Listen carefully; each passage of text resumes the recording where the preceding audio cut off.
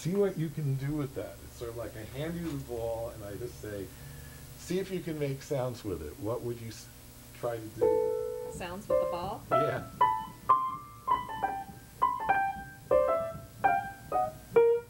Okay, how about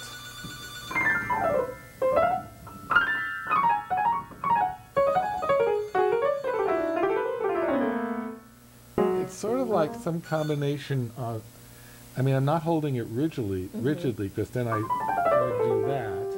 I'm actually letting it roll, but I'm also, I guess I'm having partial contact with it, like I'm partially trying to move it. But I'm gripping it so loosely that for the most part it can continue rolling on its own. Yeah. Can your hand do something just like you made the ball do? These are this is those notes. Yep, perfect. Perfect. Nice and fast too. Let's try your left hand and go.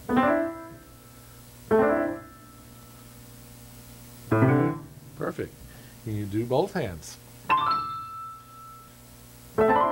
Yes. Not bad at all.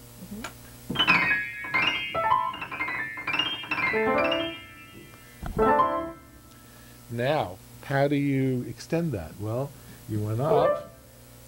Can you go up and down? Up and down. Notice that let the ball roll a little past where I let go of it, and then I pick it up and I roll it back down, and then I let it roll a little past that. Yes. So now, let's just turn it around backwards. Good. Isn't that nice and clear? And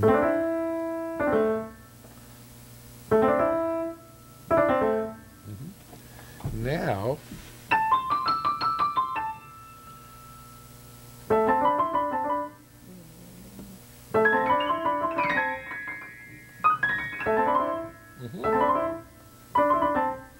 yes, that's good. Excellent. Now, we're going to do two of those, and in between them we're going to make this gesture. Little tiny circle with your wrist. A circle in a vertical plane.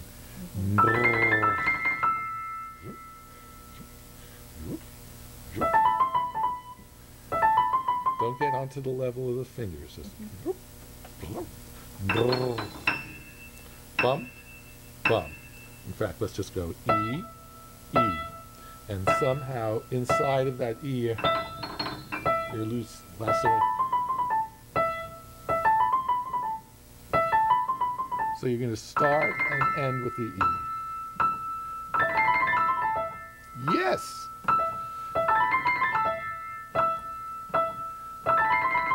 And in the left hand it would be.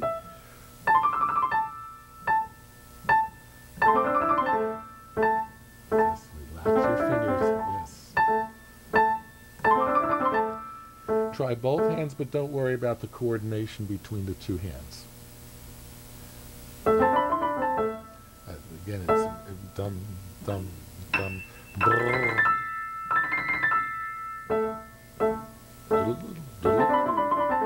Not bad. A little faster. Brrr. Brrr. And that's enough for today. You don't have to do more.